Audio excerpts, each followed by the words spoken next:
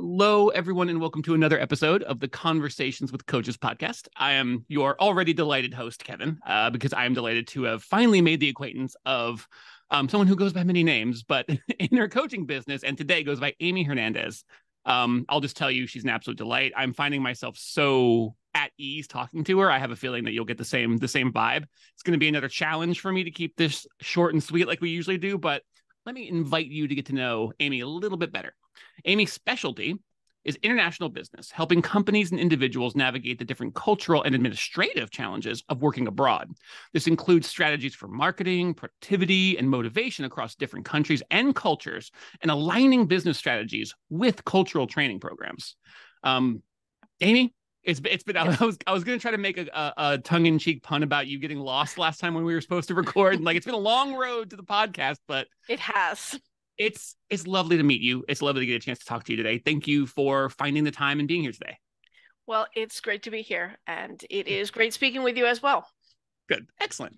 Let's go back to the beginning. Not the beginning, because we don't have that kind of time, but the beginning of your life as a coach, your superhero origin story, as it were, like how you got your coaching powers. I like to sort of jokingly refer to it. How did you, whether it was like a key moment where someone said the right thing at the right time, or you just realized like, oh, this is it. This is the word for what I want to do. How'd you come to that realization? Well, honestly, I kind of fell into it. I've always taught, so I've always been a teacher. I was in business for many, many years, but about, I want to say 15, 20 years ago, I started teaching. And I got my MBA in international business, and I was teaching mostly executives, like business English, business culture classes, things like that.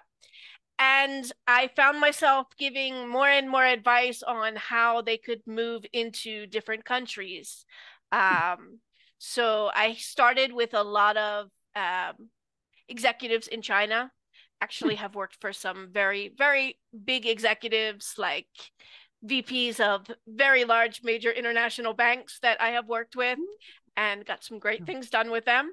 All right. But I guess from there, I started focusing a little bit more on doing the actual coaching.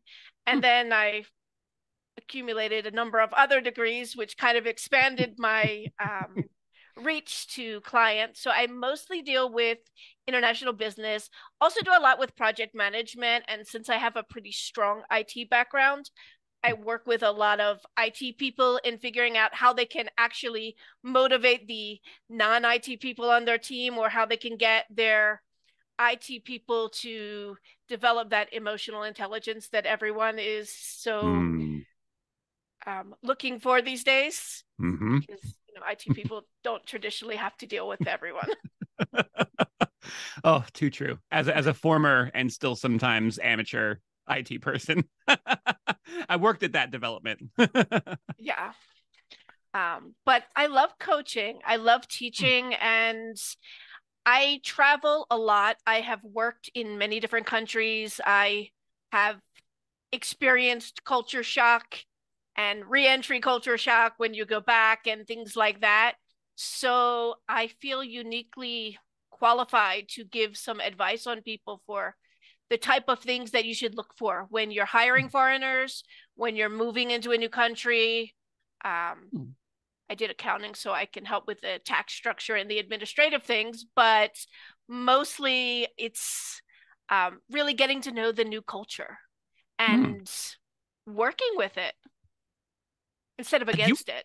Yeah, you really are like a multifaceted connector. Like just the different bridges that you can build from different points on different sides of a chasm or a divide, where it's like the cultural, even like the tax structure, because that's the kind of thing that it's super duper easy to never give a single thought to when you're about to move into a new country or to a new region. And you're like, you kind of know that things will be different, but like tax codes might be completely not what you're expecting or prepared for. And just having someone who can they just know that. And so they're like, hey, have you thought about this yet?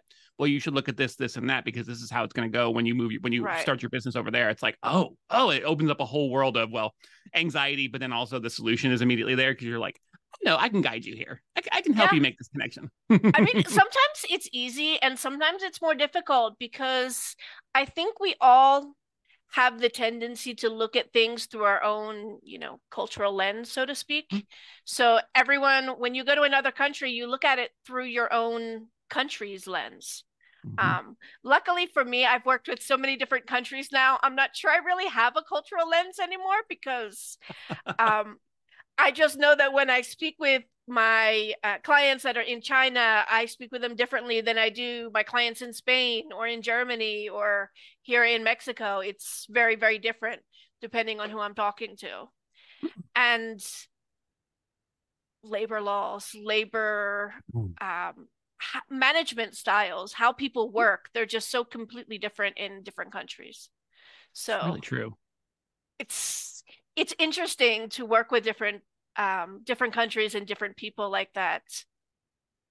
I'm just like, yeah, my brain is kind of spinning now, just thinking about all the different. Because I mean, think about it, like when I encounter something that like it's not a problem requiring a solution, but like an obstacle or a hurdle or just some sort of new thing that requires like some navigation, just like how to speak to someone from a different culture in a different way, or like whether I'm subordinate to them or they're subordinate to me, and just kind of like taking that extra beat or sometimes way more than a beat to just think about how what I'm putting out there, how I'm communicating myself, the work I'm putting out there, how that's landing, not just how I'm shaping it, but how it's landing, and making sure that I'm at least thinking about that. And also asking, like, how did this come across to you, and like working to build those bridges. And it's such an under illuminated aspect of the completely global world that we live in at this point, where it's like we're so interconnected, and we really do need guides to help us navigate some of those treacherous bridges. And that's where I come in, because there are so many accidental faux pas that people make culturally without even thinking about it. For example, in many Asian countries, they will say yes to you no matter what, even if they have absolutely no intention of doing it. They'll say yes because culturally, it's not acceptable to say no. And the thing is you have to ask those probing questions to find out if they really mean yes, or if they just don't want to offend you. That's something we've encountered a lot. Just one of my favorite coworkers is in the Philippines. And it took a while for us to realize she would like say yes to everything, and she would find a way to get stuff done. But then we could see when she was overwhelmed, because some things would just like the quality of her work would start to like wobble just a little bit. And we got to a point where we learned and also talked to her about this, just like, and she says like culturally, it's a little bit different when we're asked to do something and it's just a yes or no. We will say yes because we can do it. We will find a way to get it done. And then it's like, okay, that's introduces a whole other facet of management. And it's like, how do I manage your complete and utter commitment to doing the job and saying yes to everything, with making sure that we don't put you in a position where you've got too much on your plate, that we don't put you in a position to fail. That's like something about, like, I think about that a lot. It's like, what positions am I putting people in based on their personality, their family, their background, their culture, their location, all of the above. It's just, it feels, I was going to say at first, when I lay it out like that, I can remember a version of me that would find that overwhelming. The version of me now that is still growing is someone who is like, oh, that's really, I get to think about all of this, on how I get to connect with people and interact with people, and how I get to serve them, and how we get to work together to do things. It's like, it's more of an opportunity than a crisis, if that makes sense. But still, that is an ever growing demeanor and development in me, and I think in a lot of people. True. And I do also speak many different languages, which has helped me, because there's always those false friends where people will try to communicate in a language that maybe they're fairly fluent in, but they make that mistake and they just use a word that is completely incorrect, means something completely different, and can change the tone of a conversation. So I like to help with those little things. Make sure to do this and not that, because there are some words that are perfectly acceptable in one language that are not in another when you're doing work. For example, in the US, we say things are crazy all the time, and no one thinks anything of it. Oh, wow, that's crazy. Oh, you're crazy. Oh, how are you going to do that? If you say that here in Mexico, it's really bad. It's like really offensive. Yes, and little things like that. So if you call someone crazy here, you're literally calling them mentally ill, and they take it very Mm, seriously. Um, and on the other hand, here they call things ugly all the time, and it's just a normal thing. It just means, it's not so good. hmm Little things like that, where even the translation, it's not a big deal in one country, but it really is a big deal in another. hmm And those small issues can get people into big trouble. That's fascinating. I had no idea about the crazy, because that's something I've been working on excising from my vocabulary, Mm-hmm. just for the mental health considerations and how it gets thrown around really casually. And it's like I've gotten the invitation quite a bit as I've like grown into middle age to reconsider the words that I have just taken for granted as words that are just thrown around and used and how they might land. And just even just thinking in United States culture about the use of the word crazy and the mental health Right, implications of that, and trying to like just find other words like maybe wild. That's wild. right, It means about the same thing in like, basically American slang, but doesn't have the same connotations towards mental health. correct. But that's like, see, that's extra fuel for the fire for me to keep working on that change, because it still slips into my conversations here and there. But realizing that it's actually even more, not dangerous, but even more of a loaded word in a culture so close to me, is Yeah. that gets files away in like the front of the file, where it's like, okay, start work on this better, because you don't know how you're gonna affect somebody with such a casual throwing out of a word. Good one. And that's basically where I focus my coaching on, is I teach people how to deal with the new culture that they're going to get into. Some people decide to work abroad. They're going to open a factory in another country, or they're going to maybe spend 6 months to a year in another country working, opening a new factory, something like that. And I help them navigate those little cultural things that don't seem to be a big deal to a lot of people, but they really make it a lot easier to work and to understand the culture. I love it. Clearing the path. I imagine I'm thinking of like a forest path that's not very well worn, and there are rocks and stones and twigs and like loose gravel or something, like all these little pitfalls that you can trip over that you don't really know are there. But if you're experienced and you're like a hiker, you know what you're doing, you know the lay of the land, so to speak, you can Exactly. watch your step. And it's just like it really is that simple, but it's also like there's tons of stuff you can trip on. That's why you need a guide. True. Exactly.